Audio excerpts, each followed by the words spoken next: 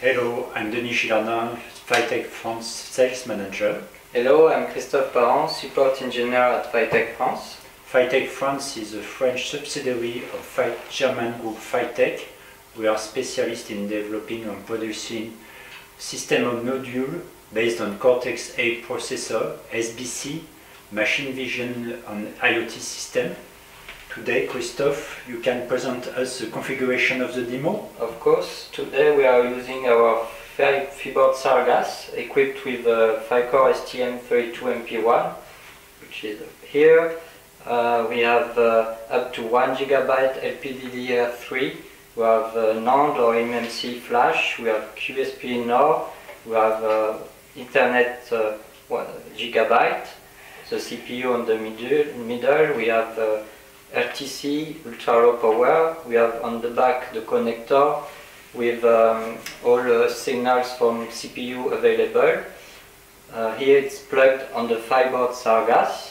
On the Freeboard Sargas we have different connectors like Arduino, Raspberry Pi, motor control. Here we use motor control to connect STMicroelectronics board to drive the motor brushless here. We have also some connector for display, HDMI, parallel. Here it's a MIPI DSI screen. We have an example of interface for motor control to drive this motor. We have a wayland environment possible. So, for example, we can have a different application in different windows. Here it's a 3D GPU to show the 3D performance. So that's the kit we have for the demo today. Thank you very much, Christophe. A nice and powerful toolbox. And what about the detail of the demo? Yes, so we turn the Freeboard Sargas into an IoT gateway and embedded web server. We connect here our real board, which is a IoT eval board from PHYTEC and the Fire.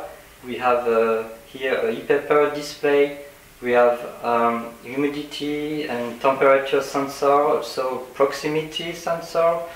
On the back we have a battery, so it's working only on the battery. We have a 5-wave, which is for the wireless connectivity. It is equipped with a STM32MP W55, which works for Bluetooth 5 or Thread or Zigbee. Here we use the Bluetooth beacon protocol to send the data, the sensors data, to a web server running on the CPU. And we have a tablet here. So the tablet is connected on Wi-Fi to the Wi-Fi module of the Sargas, and we can display the data on the web application. So for example, we display the proximity data in a graph on real time, and also we have graph on below for temperature, as example, and humidity. So that's an IoT example of what we can do. Thank you very much, Christophe, for this demo. You can find us on the website www.phytec.fr. Thank you very much. Thank you.